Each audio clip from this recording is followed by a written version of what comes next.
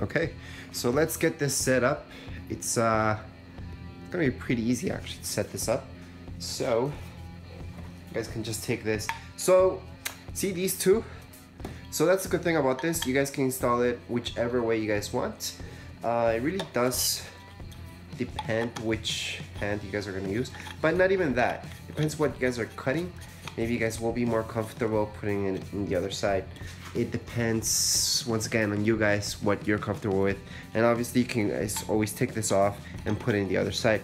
It's no problem. So make sure it's tight, all right? So that's one of your first steps. Well, I shouldn't say this is the first step, but you know, it will make this more comfortable to play around with once you have that. So what is this? This button is actually, see this rotation? So this, once you press this, you can no longer rotate it. So this will actually come off.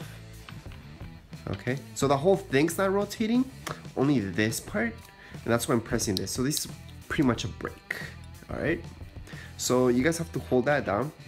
Then you take this off, and depending on your disc, you guys are gonna install it like so. All right, and then you take this and you put it on. All right, from there, you guys have to tighten it up. So we did get this with it, and this is really important, so don't lose it. And you guys want to make it tight.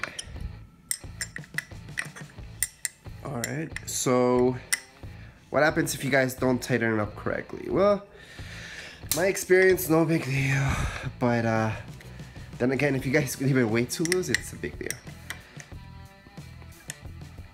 So there we go. So now it's nice and tight. As you can see, the disc is going this way, so you guys should see the yellow on this side. So let's see that. And you're all set.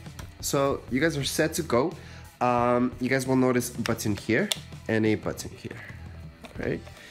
So you have to hold this down, and then you guys can press this down. So this is like a safety, right? So just in case, so you guys won't just press this by accident and cut your hands.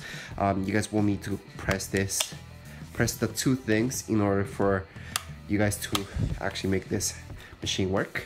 Apart from that, it is heavy, okay? I wouldn't really expect this not to be heavy. It's something that you guys want to be heavy, actually. And depending on what you guys want to cut, you want to get the appropriate disc. What I recommend usually is not getting these type of discs, all right? Because these are disposable, basically. What I highly recommend is getting a diamond one, okay? Because that one will work with almost everything, and it will last you a very long time. So you guys don't have to keep buying more and more of these guys. Anyways, that's it for this unboxing and quick tutorial on how to set this up. If you guys have any comments, questions, you can write them down here below in the comments area, and don't forget to subscribe and rate. Thank you.